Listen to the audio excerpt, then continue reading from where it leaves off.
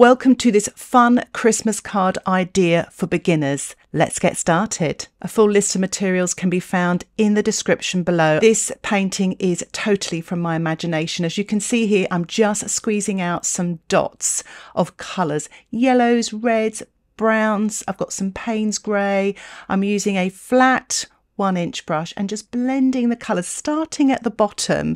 I'm keeping the sort of darker colours away from the yellows at first, but I never rinse my brush. So just blend in the sort of black and browns and reds, steer away from those yellows, take your time.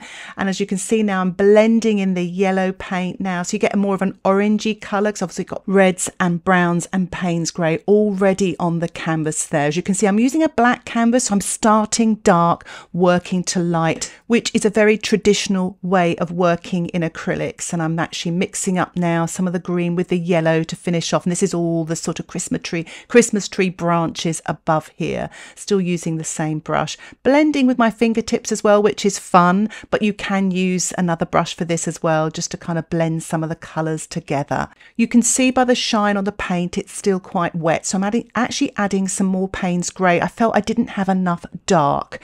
I wanted some more contrasting darks and lights, so I'm painting it really towards the edge there, the top right and the middle right there, and again blending with my fingertips there, which I really enjoy doing. And again, if you want to have a chance to do it but you don't like the mess, you can always put on some gloves. So it's a good time now to allow your painting to dry. Once your painting is dry, just use a masking tape roll or framing tape is what I'm doing here, and just draw with a circle. If you want to do this with the other baubles, you can, different sort of size. You can use a bottom of a mug or something like that. I'm just applying now some Paynes grey with my flat 1-inch brush and just blending it around there. You can see I've used plenty of paint, so really always fully load your paint. I actually squeezed a blob on there, making it easier, not really using my palette so much, and just sort of trying to really sort of paint up to the edge of the circle that I drew there. As you can see, I've got some other blobs now, and I'm just going to blend those as well. Haven't even drawn a circle here. I'm just using my fingertips to create the circles there, which is really fun to do. And as you can see, I'm using the yellow there. Now these are all dark colors. Remember, in acrylics we work dark to light, so I'm using the sort of darker side of the reds, blues and yellows there, blending in. I'm using Phthalo blue here. You could use Prussian blue or even ultramarine with a touch of Paynes grey is what I'm doing here now. I'm adding some Paynes grey to the blue while it's still wet, blending with my fingertips, but you could use a brush if you wanted to blend. So again, it's a good time to allow your painting to dry. And as you can see, the painting is dry now. There's no shine on there, but you can see as beginners, you just have to get this sort of abstract-y background going, and then these circles. And what I'm doing now is I'm using Paynes grey with a little bit of burnt sienna. I'm just sort of painting really dark sort of marks here. When you're painting anything shiny, you have these extreme darks and lights, but also mid-tones as well. I'm also painting the sort of metal clasp at the top of the bauble there that holds it in place with some Paynes grey with a touch of red on all of the baubles there, using a smaller brush. I'm actually quite an impressionistic painter, so I'd like to keep everything loose. Now if you want to create more of an element of realism, you just spend longer painting much more details and you'll get that realistic look, but try to keep it really loose at the beginning. I'm also using some little dots here, dark dots, with my small round brush to create the look of the chain holding those baubles there. Again, it's imaginary. If you want to, you could find a photograph on Pixabay or pexels.com to inspire you, so you can actually paint some baubles using these techniques. So I've actually added a little bit more light to the yellow baubles there, using just yellow straight from the tube, and it's a cadmium yellow. And I'm also using the sort of blue straight from the tube here, the Phthalo blue. You can use primary blue, and I blended that in there, so you've just got that sort of mid-tone there. I'm painting in some sort of darker green. It's wet on dry here with a small round brush, just to show the sort of branches there of the Christmas tree. So you could use the blue with a touch of yellow, and here it's a slightly lighter green here, so I've I've used the yellow with a touch of blue the other way round, so you get more of a yellow, lighter green. I'm painting sort of tinsels or streamers here, just using this sort of round brush, wet on dry. It's just a dark to begin with. Again, remember acrylics, try to work dark to light. Try not to use any white paint at the beginning. I always tell my students to this, it works, because sometimes if you go light too quickly, you tend to flatten your painting. So get all those darks and midtones on, build that painting up. You won't be sorry. Again, it's a good time to allow your painting to dry so you can start painting your lighter tonal values. I'm just using a mid-tone here of some red with a touch of Paynes grey. So I'm painting this wet on dry on the main baubles there. I just love painting like this. You know, you're sort of constructing something. It's almost like sculpting in a way. And remember, when you're painting like this as beginners, or if you're an intermediate, try to show the sort of surface of what you're painting. So don't just paint everything in one direction. Go sort of, as you can see here, I'm sort of going down in a sort of soft way and then coming across the sort of surface of the bauble to kind of describe it in a sort of arc way to show the circular sort of surface of the bauble there. Again, doing the same here, blending again with my fingertips. I'm using a little bit of white now with the phthalo blue to show the lighter tonal values on these baubles. You can be quite abstract with this as well, and it would make such a great Christmas card.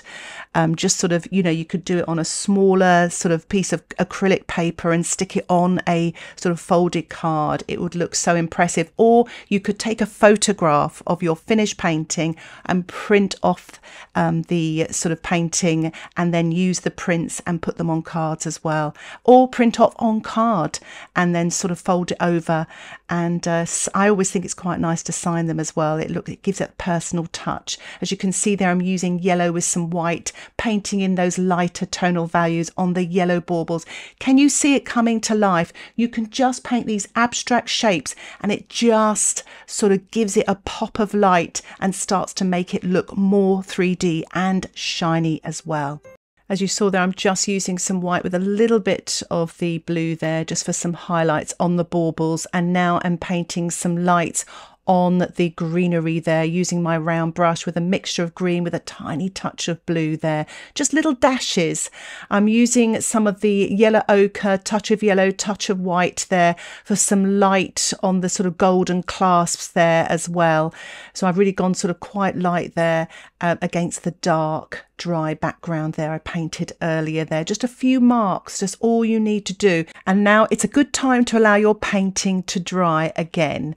And I'm actually painting some even lighter marks on these clasps here using white with a touch of the yellow ochre with my small round brush there for the detail. And now I'm mixing up some red with a touch of the Paynes grey, and I'm painting in sort of a mid tone here of red on these streamers, building up, remember, dark to light. So I've got the dark tone, this is almost like the mid tone, and I'll be building up to a lighter tone as well. So once I've finished that mid tone, I'm going to allow my painting to dry to start painting a mid to light tone using the blue and the white on these streamers. So keeping it really simple, quite abstract in a way, just a little dash of paint here and there on those streamers really brings them to life. It's so effective. So just work with that process. I promise you'll just create the illusion, and it does look so Christmassy. So again, it's a good time to allow your painting to dry. And now I'm going to be painting some yellow on the streamers, yellow with some white, painting wet on dry just through the gaps there, and it gives a little glimmer, like a shiny sort of golden glimmer on those streamers as well. And I'm also using that same light yellow color on the sort of chain that's holding those baubles, which is very effective. Again, sort of painting in between the darks there using my small round brush there, painting wet on dry. It just gives that sparkle. And I'm actually using some yellow with white as well and painting the highlights on the clasp as well, and it really brings it to life. It makes it look shiny, but you can see why it's so important to work dark to light. So you've got your darks, your mid-tones, your light tones, and now your highlights, using literally white straight from the tube there. And I'm just sort of painting just sort of really just minimal marks. So what I'm doing now on this bauble here is I'm painting the red straight from the tube. It's a cadmium red, it's really bright and light, so it's more of my lighter tones there, and I'm just sort of trying to pick out little dots and shapes really to describe the sort of surface of the bauble, but also the lights and the shapes of the lights going on as well. I'm telling a story there. So you may have seen there that I added some yellow to the red as well to create an even lighter tonal value, and just finding some little spaces there just to paint that wet on dry with my round brush, you know, again describing the surface shape of the bauble there, but also the light as well.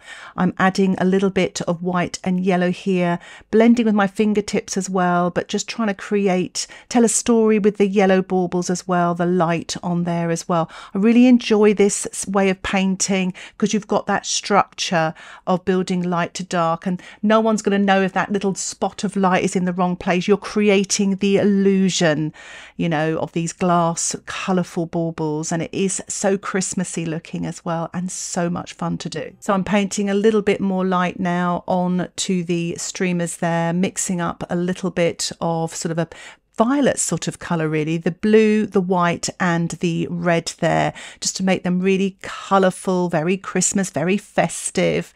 And again, you just have to paint a little mark. I've added a little bit more white there as well. I felt it wasn't light enough, and it really pops and pulls those streamers away from the background as well, and works quite well with the baubles. You may feel it's a good time to dry your painting. Mine is actually dry. It's dried off because I've been doing other work there, but sometimes it's always good to give a little blow dry just in case. So I'm still using this little round brush, using literally just white with a touch of blue, and painting little highlights on the blue baubles there, softening as well with my fingertips, or you can use a brush to blend as well.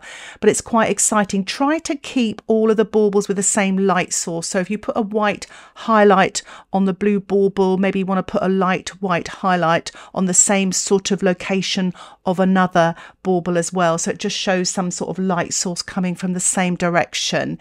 Don't worry if you don't do that, because you can keep it quite abstract as well, but it's quite a nice sort of tip there for future reference. And I'm just painting a few more highlights on the streamers there, literally white straight from the tube there, wet on dry. So I'm literally using white wet on dry here with my round brush, just literally painting these little dots of light that are sort of reflecting other baubles, other light sources, and it just gives the illusion of them reflecting it, and they're shiny. And as you can see, if you half close your eyes as well, you can sort of see that as well. Again, if you find this a bit tricky, I would get sort of photographs of baubles. You may find that really helpful, creating these sort of different sort of shapes of colours and lights and darks, etc. But I just love sort of creating the illusion of something shiny or glass or something transparent even. It's a real challenge, but again, as if you're a beginner, if you just work literally from these very simple circular shapes of dark and then just gradually build up, you will hopefully see this magical illusion of reality of these baubles. You know, that's what's so wonderful. When you're using a 2D surface, you can create a 3D image. That's what I've always loved about painting. It's always a good idea to dry your painting and check in with it.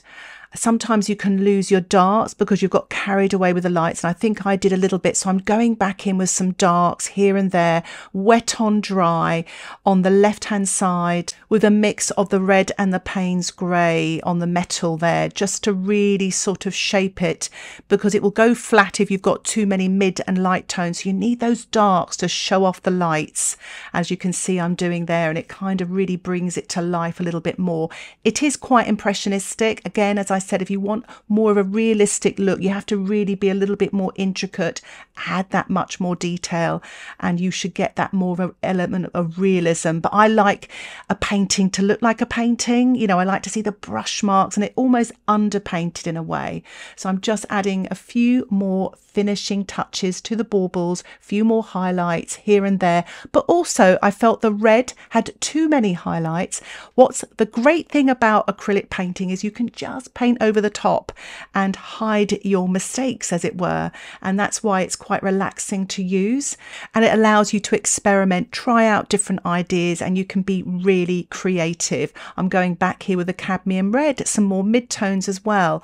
They are the stars of the show, and I wanted to bring the red baubles forward, give a little bit more information in here, and plus I was enjoying myself. So it was quite nice just to go back in, revisit some of these lighter and mid-tone shapes. So I think I'll leave my painting there for now. Here is the finished painting. I'm really pleased with it. I hope you enjoyed it.